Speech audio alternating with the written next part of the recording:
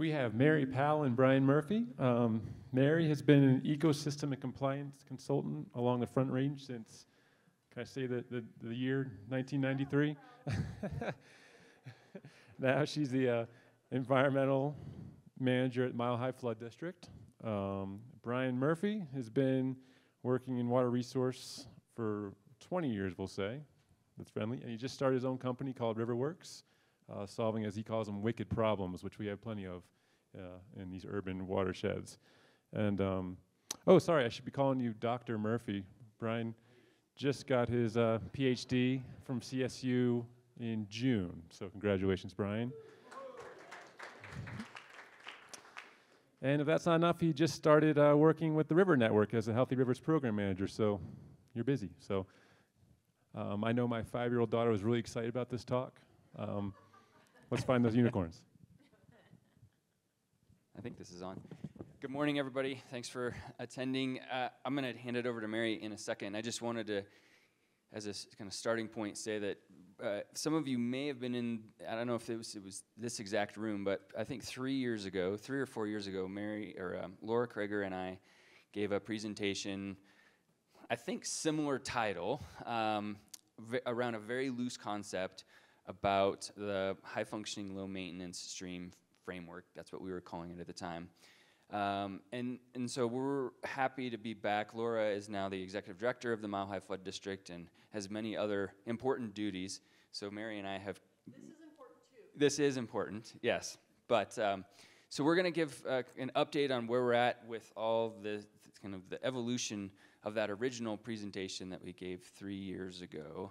And the one thing I will say, for a little bit of fun, there are many unicorns in this presentation, and I might buy you a beer if you can get the correct number at the end. So just a little teaser.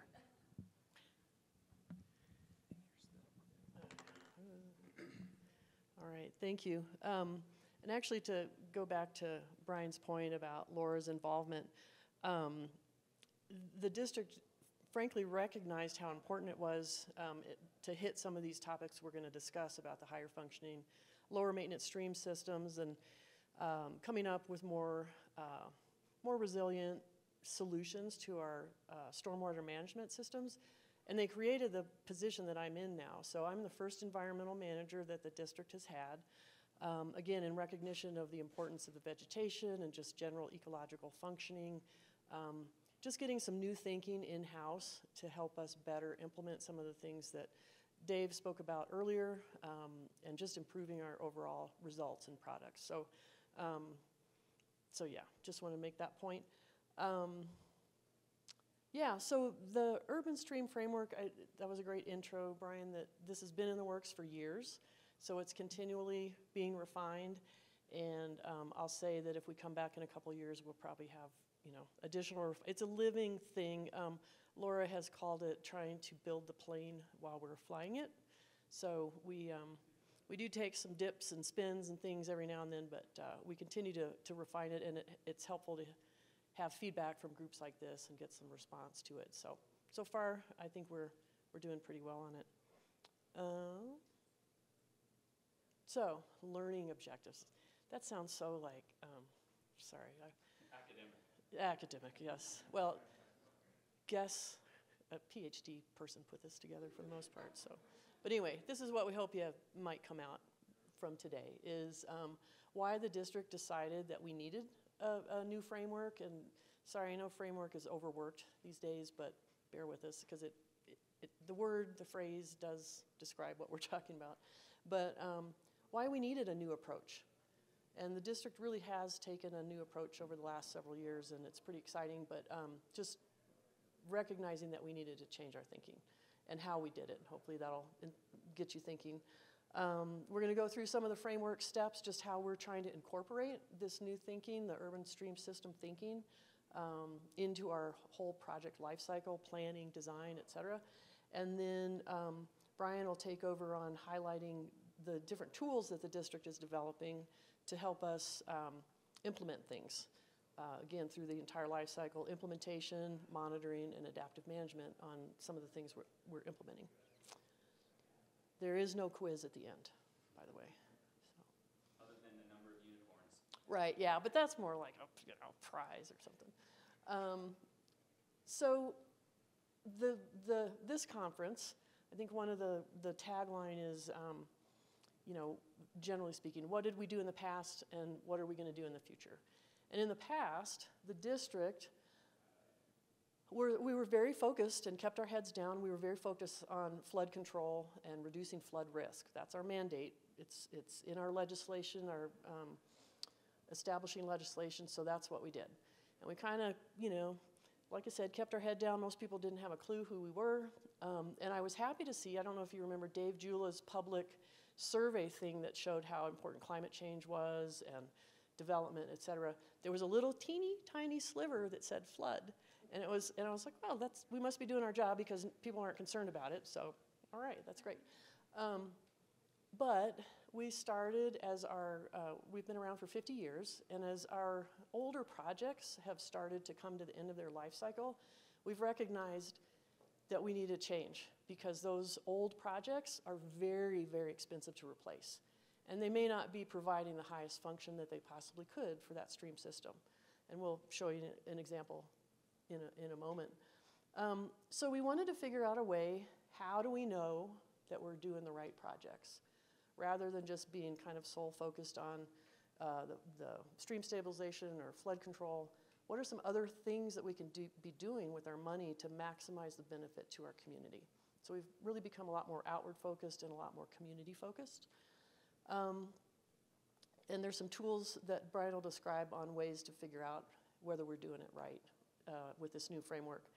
The first also part of that is not just project identification and prioritization, but really basing those choices on understanding our system better.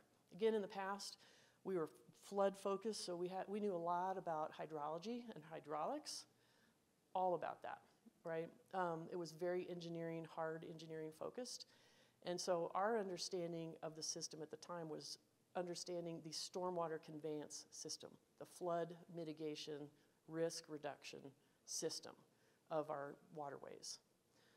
I'm still trying to fight against this, but just yesterday we were talking about terms and conditions, and sometimes the district still talks about the streams and whatnot as stormwater systems.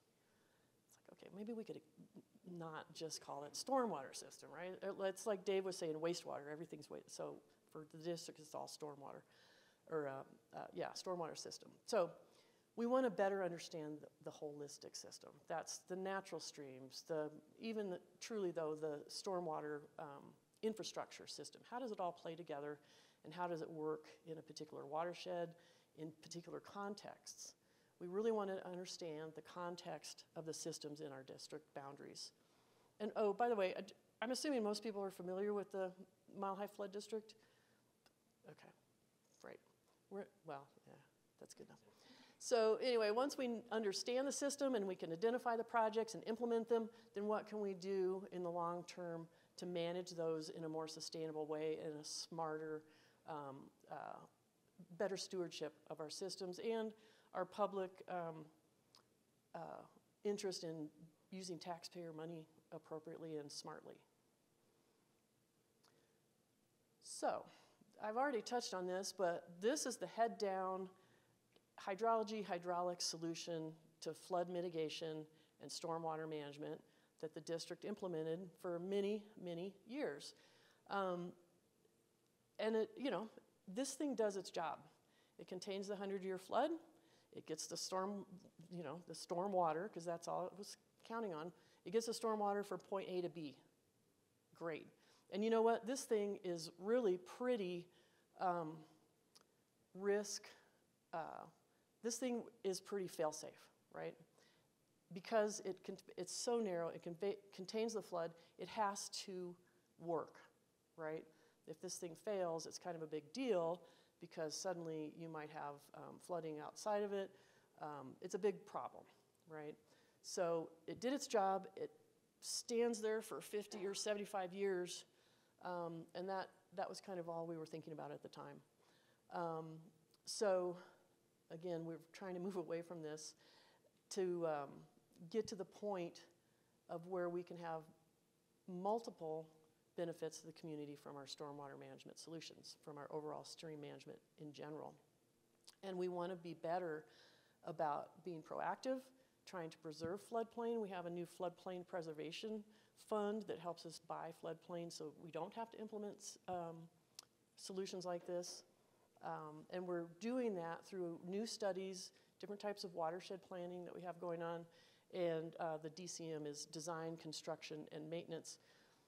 Previously focused on the hydrology and hydraulics.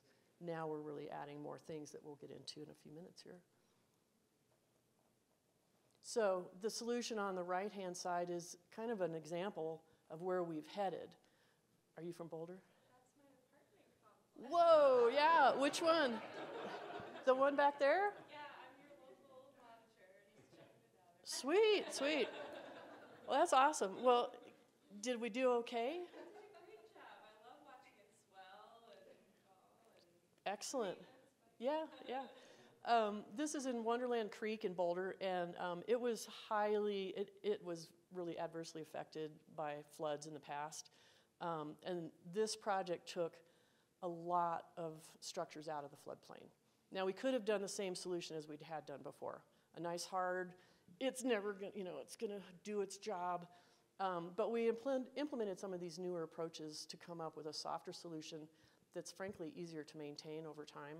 You need to do it frequently, but the total cost over the life cycle is much cheaper than going in and replacing these enormous concrete structures. The problem is getting people to fund that stuff up front, right? It's easier to say, well, we don't need to maintain it too much with concrete. So it's hard to get people to recognize the benefit in the long term on these things, but anyway.